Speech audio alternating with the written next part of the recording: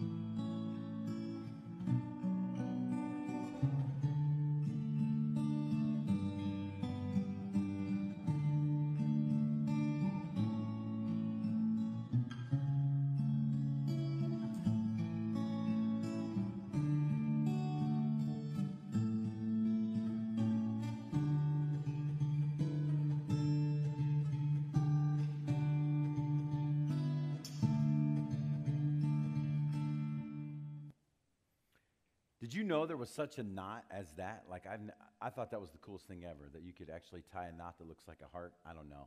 Just me? I thought it was pretty sweet. I was like, that's pretty awesome.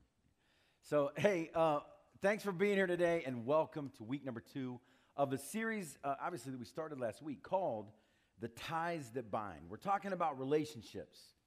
With Valentine's Day coming this time of year, it's always important, we think, to spend a little bit of time talking about the difference in our relationships between what it means to have the kind of relationships God wants us to have, as opposed to the kind of relationships that we often settle for. I'm going to say that again, because that's big. See, God has an intention for our relationships. And that intention is that he has a best version of what they look like. And oftentimes we settle for what's not the best version of our relationships. Now, let me go ahead and address the tension in the room, okay? If you're married, you're thinking, oh, man, I'm sitting next to this person, and this is going to get a little awkward. And I'm just going to let the tension out and tell you, it is. If you're single and you're thinking, I don't even know, man. Again, single again, whatever it is, you might be thinking, like, what is it for me? Well, I promise you, there's something here for you today. It doesn't matter where you find yourself, because, again, relationships are a part of our lives, and God intended relationships to work a certain way. He intended them to be covenant relationships in nature and not contract relationships in nature. What's the difference? Well, again, a contract is based on a list of things that you promise me you'll do, and then I promise you I'll do, and then if you don't hold up your end of the contract, then we break the contract. Those relationships are disposable. We say, nope, you're not holding up your end of the bargain. I'm not holding up mine, so I'm not going to hold up mine. And then we dispose of those relationships.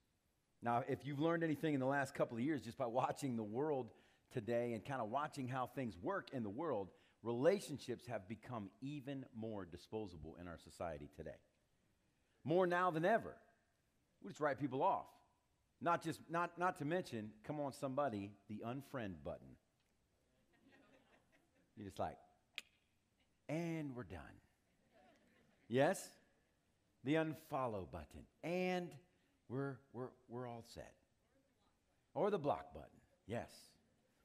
So again, we've learned these things, and I want to make sure you understand. I'm not saying that there's not boundaries or things we should set up in our relationships, but I do think it's important for us to understand the difference. Because if there was a thesis for this series over the next 4 weeks, it's this, is that God does not want us to settle for disposable versions of relationships. He wants us to settle for relationships that need to be developed. Not disposable relationships, developed relationships. There needs to be development. Again, even for some where relationships have been broken, the development might just be, again, forgiveness, reconciliation. There's a lot of different pieces to this puzzle that we're putting together, and relationships are complicated. So we've been digging in really to Ephesians 4 and 5. So if you've got a Bible, you can turn there in Scripture, and we're going to be basically reading this over and over and over again over the next several weeks. If you've been tuning into the 7:14s in the morning, you know we're sticking in this passage of Scripture. These 2 chapters in the Bible are packed full of truth. And I promise you, if you're like, man, I would really love to get my relationships right. I would love to get this right, to nail this. It would be awesome if I could figure this out. You're going to find a lot of truth in those 2 chapters of the Bible that it will help you do just that. Very helpful. There's so much truth there. And so we're going to dig into that today. In particular, we're going to pick up in Ephesians 5. I'm just going to read this to you. I'm just going to read sections of this as we go through to give us a context about what we're going to talk about today. So here we go. Ephesians 5:1, it says this. Follow God's example, therefore, as dearly loved children, and walk in the way of love, just as Christ loved us and gave himself up for us as a fragrant offering and sacrifice to God. We're beginning off with a context. Paul is the writer of Ephesians. He's writing to a group of people like you and I in Ephesus. It was a church gathering of people that he was talking to them about their relationships. And what he starts off with is this idea: you need to follow God's example. You need to not settle for your version of what relationships are. Because if you settle for what your version is, what you're going to find out is then that relationships are less than less than impressive, less than fun. They're a mess if you settle for anything less than God's example. And so we have to see God's example in order to know this and understand that we are dearly loved children. That God sees us as his children, that he wants something better for us. Come on, parents, you know what I'm talking about, right? I mean, you're trying to figure out how to give your kids better things, but you want better things for them, and that's what it's saying. It's saying God's heart for us is, man, I really want something better for them. That's the foundation of where we're starting. So we're going to look at Jesus. We're going to follow God's example. And then what was the example? He loved us, and he gave himself up for us as an offering. He sacrificed. He was sacrificial in his nature, in his approach. He was humble in his approach. Jesus didn't come onto the scene and said, I am God. And I want you to know. What did he do? He came and he gave his life up for the purpose of us. So again, when you think about our posture as we walk into this conversation, the posture is not, I am the man. And the posture is not, I am the woman. That's not the posture. The posture is the heart of God here, following God's example. Pick up in verse 8. For you were once darkness. I thought that was profound. I'm like, wow, Paul, thanks. He just went for it. He's like, you were a mess. So, you were once darkness, but now you are the light in the Lord. So live as children of the light. For the fruit of the light, in other words, what does light look like? It consists of this: goodness, righteousness, and truth. This is what that fruit looks like. So in other words, if you call yourself a follower of Jesus, if you call yourself someone who's going after God's best in your life and in your relationships, there should be some fruit growing on your life. If you're still walking into the room and not turning on the light switch, what Paul's saying is there's a light switch available. You need to turn the lights on. You need to start walking in this light because this is what's available to you. And in this, you'll see these things: goodness, righteousness, and truth. And you'll find out what pleases the Lord. That's important. You'll figure it out. It won't be like, you know what, I'm trying to, remember the book, Men Are From Mars, Women Are From Venus? Remember that book? I don't even know who wrote that. Dr. Spock or somebody, who knows? I don't know. But what we figured out in social science is this. We figured out that, man, this is complicated. We can't figure this out. We're trying to understand how this all works. We're trying to make sense of it. But the key here is Paul saying, listen, bottom line is you were once walking, with regards to your relationships, you were once walking in the rooms that the light switch wasn't on. You were walking around in dark rooms. You're bumping into each other. You're not really sure why it's not working. But now that you've come into the light, now that you've started to embrace Scripture and say, this is what I want God's best. not what I want, then what has happened is that light switch has flipped on, and goodness, righteousness, and truth are available to you. And that is how you find out what pleases God. That's how you know. You flip the light switch on and you start walking in these things. Verse 15. So then be very careful how you live. In other words, don't just walk through life thinking, it's not a big deal. I'll just go, it's no big deal. I mean, it's not really important. Like, what I say in this moment is not really that big of a deal. There's been many times in my life where words have come out of my mouth. We're going to get to that next week, by the way. Where words have come out of my mouth, and I just look at the look on my wife's face, and I think, oh, boy. That does not look like goodness, righteousness, or truth right there. I done screwed this up. I'm like, the stuff that came out, I just was kind of just going through the motions. I didn't think about it. I was just kind of, I was just doing my thing. I wasn't putting much thought into it today. I wasn't really putting much effort into it today. But Paul says, be very careful. Watch this. Pay attention to this. Keep this on the front of your minds. Don't live as unwise people, but live as wise people. God has given us wisdom. We should use it. Make the most of every opportunity because the days are evil. Come on, somebody. The days are evil. The statistics on marriage, let's just throw it out there, married couples. They are not good. They're not good. So wherever you find yourself in that conversation, you need to understand these are hard. This requires effort. We have to be very careful how we live. And there's wisdom that God has given us, but this wisdom does no good for us unless we're willing to call it wise and use it. Paint it on the walls of our lives. That's what Paul is saying here. He's saying, make the most of every opportunity because the days are evil. Therefore, do not be foolish, but understand what the Lord's will is. Loving each other can be difficult. It can be a struggle. Getting this right in our marriages, in our families. I've talked to more families recently than I can even tell you who are like, we just don't, unfriend, unfollow, block. I'm like, that's your family. Yeah, but we just don't see eye to eye. I mean, do you see the device of the enemy here? Do you see the device of the enemy which just seeks to divide and pull apart? When we can't see eye to eye, when we can't figure it out, when we don't know what the answer is, or we're not sure how to fix this, I won't ask you to raise your hand, but I'll raise mine and tell you. I cannot tell you how many times that I have literally come to that realization looking myself in the mirror in the morning as I'm getting ready. I have no idea how to fix this. I've either said too much, done too much. They said too much. They've done too much. I had a whole list of things, a whole list of reasons, and I looked myself in the mirror and thought, I do not know how we're going to fix this.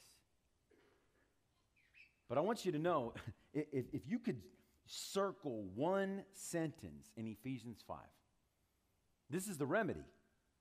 This is it.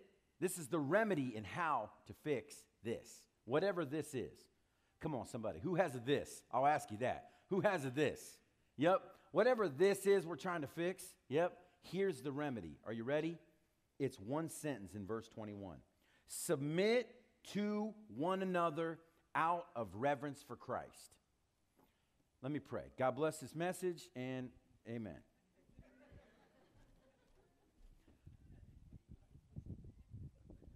That's it. Well, no, Jason, I understand, but I mean, there's more to the story. You don't know the situation. No, I know I don't know the situation. But I promise you this, God does. And in the fact that God does, the truth that we get out of just this one line right here, Ephesians 5:21, submit to one another out of reverence for Christ. In other words, there should be a mutual agreement between you and the person that you are in a relationship with. This is hard. We can't do this on our own. We need God. And the only way that this is going to work, the way that God intended it to work, is if we humble ourselves and go after God's best. Amen? It doesn't happen any other way. You don't just fall into a great marriage. Man, I don't know what happened. Like I just tripped and fell into a great marriage one day. It doesn't happen. That's not how it works. It takes work. It takes effort. That's why throughout Scripture, 1 John 3:11, for this is the message that you've heard from the beginning. We should love one another. Matthew 22, Jesus replied, love God with all your heart, all your soul, all your mind, all your strength. This is the greatest commandment. And second, love people like you love yourself. Matthew 5:44, but I tell you, this is the tough one. Love your enemies.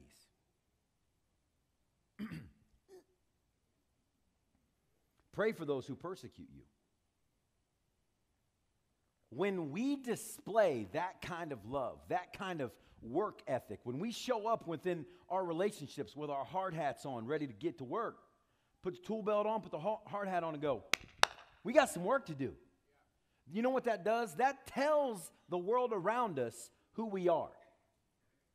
Jesus said the world will know you by your love for each other. It doesn't mean that it's all roses. It doesn't mean that it's all chocolates and caramels. It's not that way. We got to show up with a hard hat, and we got to say, I got to get to work here. And what is the one thing that I need to be working on? Ephesians 5:21. That's what I need to work on. Submit to one another out of reverence for Christ. That tells me two things. There needs to be a mutual agreement, mutual submission in this relationship to say, I don't have it all figured out. I don't have the answers. But we can do this together. But then that also needs to be done out of reverence to Christ. I can't do that out of reverence to my person that I'm trying to have this relationship with. I can't say, like for me, I can't just say, Janelle, I am going to submit, in this relationship to you, I'm going to submit to one another out of reverence for you. That will only get me so far. That will only get me so far. I have to take that approach, submit to one another, because I am thinking as I submit myself to my wife, as she submits herself to me, that we're doing so to honor Christ. That's why we're doing this. And people see that. They see that we're both mutually agreeing to do that because our lives are not about us, everybody. They're about Jesus. They're about the world seeing Jesus in us. So that's where this reverence and respect comes in. That's why it's really, really important that we get that today. Let me just dig into this for a second, because this is kind of taboo in our society today. What is biblical submission? What is biblical submission? Usually when you talk about this, in my experience in church throughout the years is this. When you start talking about submission, what happens typically is the men step up and go, it's about time we had this conversation. Been meaning to have this conversation for a while. And the women step up and go, you really going to go there? You're going to do this? Let's go. We doing this? That's usually what happens. Let me try to bring it to a different perspective, though, today. Okay? You ready? Somebody's laughing. You're kind of sitting back going, how's he going to spin this? Ooh, okay. All right, here we go. First thing, what is biblical submission? First thing, biblical submission is about mutual harmony. It's about mutual harmony. What does that mean? Well, that means simply this. Like, there's this idea that submission to each other really should be an intertwining factor that brings us together in perfect harmony. You know, like, whether you're musical or not, you're not, like, you don't really, you know, if you're not a singer or anything like that, maybe this might seem odd to you, but like, harmony is a musical concept. It's a concept when a melody line and a harmonic line come together in perfect unity. Like, it's not that one piece of that vocal is more important than the other. It's that what happened is those two vocals, the melody line and the harmony, lined themselves up and they made one new voice, one new sound together. They couldn't make that sound without each other. If I sing the melody line to you, it's incomplete without the harmony on the song, the third or the fifth. If you know some music in there, like if I don't sing the third or sing the fifth, there's no harmony to that melody line. But even if you're not musical, listen, you recognize good harmony. You know how I know? I see your faces. Sometimes when we're singing a song or whatever, if we're a little off musically, like if the harmony's not good, even if you don't know music, your face kind of goes, ew. Right? You ever heard of bad, like singers getting up there and they're going to rip and the harmony just, you're like, I don't know what's happening right now. I'm very uncomfortable. I'm sweating. Right? And you don't have to know jack about music, but you'd be like, man, why is my neck itching? Like this is really uncomfortable. That's bad harmony. You ready today? You ever get around a couple where there's bad harmony? You're like, why is my neck itching? Better yet, have you ever been the couple? You ever been that couple? I know I have. When I've walked in and I made a bold statement and thought my wife was with me. Yeah, she's with me. I'm like, I said something and then she's like, nope, that is not the way it is at all. Like, babe, what are you talking about? No harmony, right? But I will say this, you know when harmony's good too. Again, you might not know anything about music, but you can recognize when harmony is good. When it's good, you're like, man, I don't know what happened. That moment, it just had a lift to it. Like when the vocals came together and they lined up together, there was a mutual, they started working together. It wasn't one person singing and another person singing. It was that both voices came together and made a new voice and sang together. I got an example for you today I want you to watch of good harmony. And I want you to watch in particular. Watch the judges, because it's a clip from The Voice. Watch the judges' faces during this clip when these harmonies are sung. Check this out. How will I know? How will I know? How will I know? How will I know? Yeah. How will I know if you really love me? Come on. I say a prayer with every heartbeat. I fall in love whenever we meet. I'm asking you what you know about this thing. How will I know if you're thinking of me? I try to fall, but I'm too shy, can't speak. Falling in love is so bittersweet. This love is strong, why do I feel weak?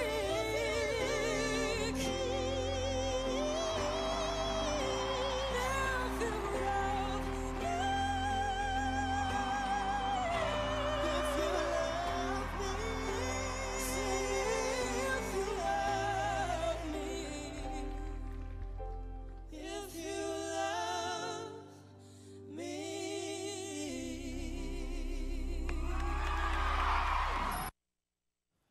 Come on, guys. You want to hit that high note, don't you? I see you. You're like, if you could hit your, come on, get in that car after church today. I want you to look at your lady and be like, told you we were going there today, didn't I? Come on, biblical submission is about mutual harmony. That's what it is. We don't even understand. It's like, again, we've learned. Obviously, they didn't just come out that day in that moment and sing that song that well. They had practiced. They rehearsed. They said, we got to get this straight. We got to put the work in here and get this developed. Let me see when you're moving up and I need to move up with you in the vocal range. Or, again, how do we accent each other? That's what biblical submission looks like. It's a bind of unity that brings us together, and that bind of unity speaks volumes. Do you see the judges? They kept looking at each other like, whoa, whoa. And that's what happens in our relationships. When we're walking in that kind of unity and love with each other, when we get this right, that's what happens. Other people around us are like, man, how do you guys do that? How do you walk in that kind of unity together? What else is biblical submission? It's unto the Lord. Second point, biblical submission is unto the Lord. I do it as unto the Lord. Ephesians 5:21, let me take you back there. Submit to one another out of reverence for Christ. It's all about me showing people Jesus. It's about me as a participant in this relationship being focused on showing Jesus through our union and our relationship together. Even with your family members, your friends, your coworkers, everybody. These relationships, these mutual bonds of unity are given as a reverent fragrance to God, a reverent gift or sacrifice to God. Listen to this, verse 22. Wives, submit yourself to your own husband as unto the Lord. As unto the Lord. So submit yourself to your husband like you're submitting to the Lord. Husbands, love your wives just as Christ. Just as Christ loved the church and gave himself up for her. Here you go. Everyone can say a good amen on this one. Children, obey your parents. But it says, children, obey your parents in the Lord. In the Lord, out of reverence for God, for this is right. Workers, obey your earthly masters with respect and fear. Oh, wow, are you talking about my boss? Again, what's the most important thing? Most important thing is that when I would go to work, people would see that I am in mutual unity, in relationship with people so that they could see Jesus. Not that so I could be right in the meeting or whatever the case might be, that they would just see Jesus. Respect and obey your earthly masters with a sincerity of heart, just as you would obey Christ. Do it as unto the Lord. Do this as unto the Lord. Our submission to Christ displays itself in how we honor and respect other people. So does that make sense? If I'm not willing to submit myself unto my person, if you will, as unto the Lord, then the truth is I'm probably not willing to submit all of me unto the Lord. I mean, that's some tough truth, but it's an important thing for us to, we need to let that sink in today. That's what it shows the world around us. The third thing is this. Biblical submission is about structure. It's not about being better than or less than. Biblical submission is about structure, not about being better than or less than. Galatians 28, it's not in your notes, but it says this. There is neither Jew nor Gentile, slave nor free, nor even is there male or female, for all are one in Christ Jesus. All of us are one in Christ Jesus. When it comes down to how God sees things, that's how he sees things. So we think that, again, it's about a stature or a status. Right? When you read things like, again, wives submit to your husbands, men love your wives. We're going to dig back into that here in just a second. We think like status on the totem pole. That's not what this is saying. It's saying it's a mutual oneness, a mutual togetherness, a structure by which God has established for the purpose of showing this world Jesus. That's why he established it. So let's look into that more. Ephesians 5:22. Wives, submit yourself to your own husband as you do to the Lord. For the husband is the head of the wife, as Christ is the head of the church, his body, of which he is the Savior. Now, as the church submits to Christ, so also wives should submit to their husbands in everything. And this is where the men are usually like, Amen to that. But again, remember, this is not a status piece. And let me also say this. This is not the 50-50 game. Anybody played the 50-50 game in your life? I've been married 25 years. I played that game with my wife. Well, we often even sometimes play it still today. But we played it a lot when we were first married.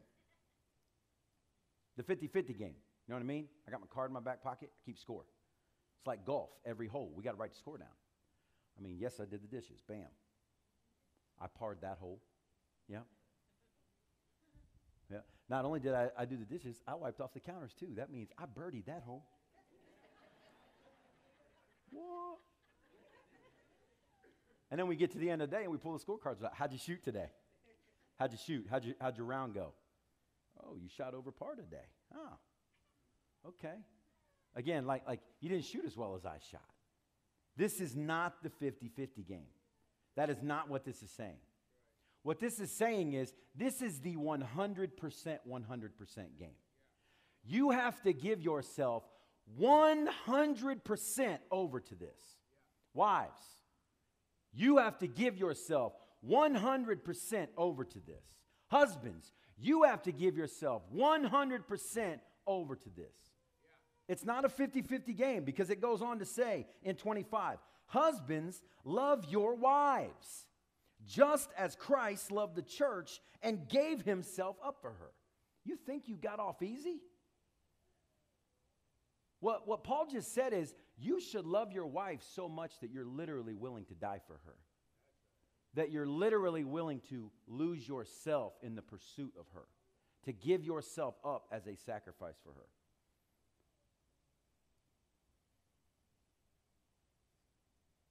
The pin drops in the room. Love your wife as Christ loved the church. Give, and he gave himself up for her to make her holy. Watch this. Men, I love you. I'm about to get in your grill here today a little bit. Okay? Gave himself up for her to make her holy, cleansing her by the washing with water through the word. If you are a man, loving your wife means you have to be in your Bible. Period. You need to be in your Bible because you cannot love your wife. You cannot wash your wife in this word. Again, if I said, hey, who wants to sign up for giving your wife a bath? You're like, let's get it on. Absolutely. That's what you're like. I'll give her a bath. Hey, come on, Jason.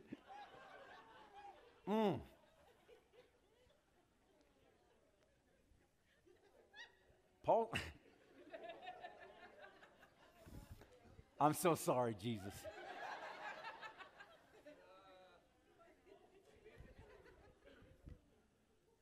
But this is the soap.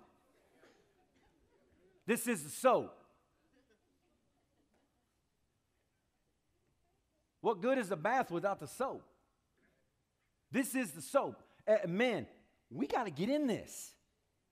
Come on, our world needs us as men to step up. We got to step up. We can't, this is not a time to shrink back. This is the time to step up and say, if you want to know what the mark of a man is, get in your Bible. Get in here. Come on, jump in here together. Let's keep each other accountable to that. Let's ask ourselves the question, are you bringing the soap to the bathing session? Because loving your wife means showing up with the soap. Showing up with this in your heart and reminding your family that there's a peace of God that transcends all understanding. Reminding your family, bringing them together that says there's a joy in the Lord that goes beyond our strength. When your family or your children or whoever it is get around you, you're a fountain of this washing that this is what leading and loving is all about. Husbands, love your wife just as Christ loved the church and gave himself up to make her holy, cleansing her by the washing with water through the word, and then to present her to himself as a radiant church. What does that mean? That means this. That means like, it's not like, get behind me, babe. That means this. That means I open the door for you. You are very precious to me. That's what loving is. You're very precious to me. You mean the world to me. You're everything to me. I'm willing to give my life up for you. Again, presenting her to himself a radiant church without stain or wrinkle or any other blemish, but holy and blameless. In the same way, husbands ought to love their wives as their own bodies. He who loves his wife loves himself. After all, no one ever hated their own body, but you feed it, you care for your own body, just as Christ does the church. And we are all members of his body. Okay. Everybody breathe, take a breath, okay? Whew. We got through that. All right. All right. So now, I guess for me, I got 5 minutes. I got to wrap this up. Listen, if you want to know what the key is, it's in that one sentence. Submit to one another out of reverence for Christ. If you want to understand what the ingredients to that are, it's right here. Love and respect. Love and respect. How are men and women wired? Isn't it interesting that what Scripture tells us is that women, what needs to be the most important thing to you is respect, reverence, and the fact that, there's a respect piece, because if you want to know what men really need at the core of who they are, does this mean men don't need love? No, that's not what I'm saying. What I'm saying is they value respect higher than love. Now, if you're a woman, you're probably going, they are crazy. What is wrong with them? If you flip that around, women, men, here you go. You want to know what the key is, the secret ingredient? Love. It's not that they don't value respect. They do. It's that they need love. They need your love. They need you to pour your love out for them. Lay your life down for them. Right? Married people argue. You ever argue in your marriage and you're just like, you've been arguing for like an hour and you're like, I don't even remember what we're arguing about anymore.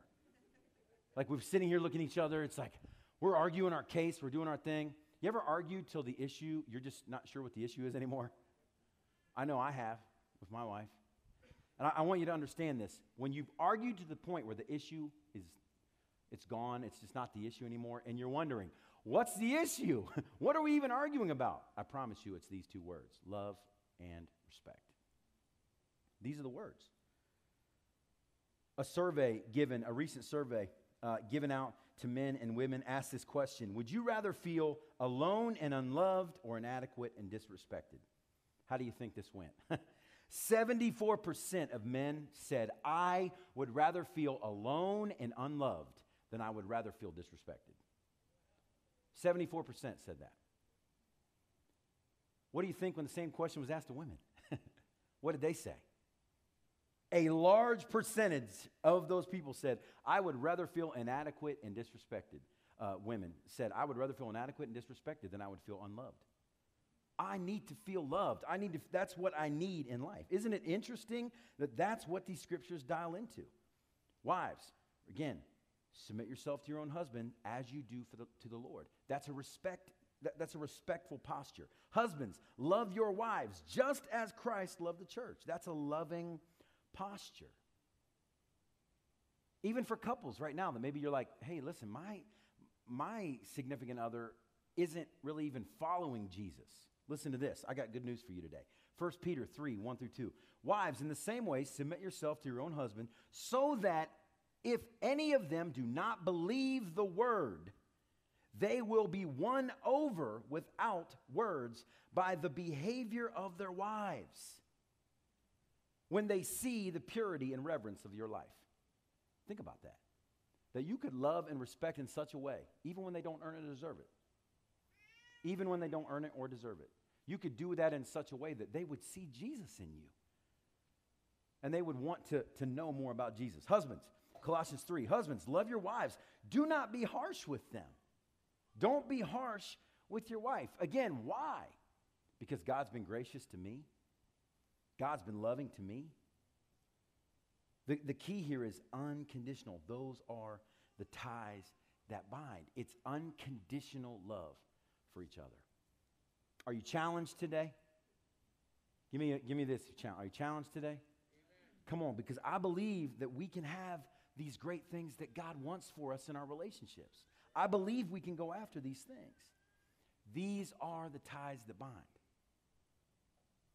One thing I need you to leave with today and understand is this: your relationships matter. They matter to God. They matter to God. They tell the story of who Jesus is.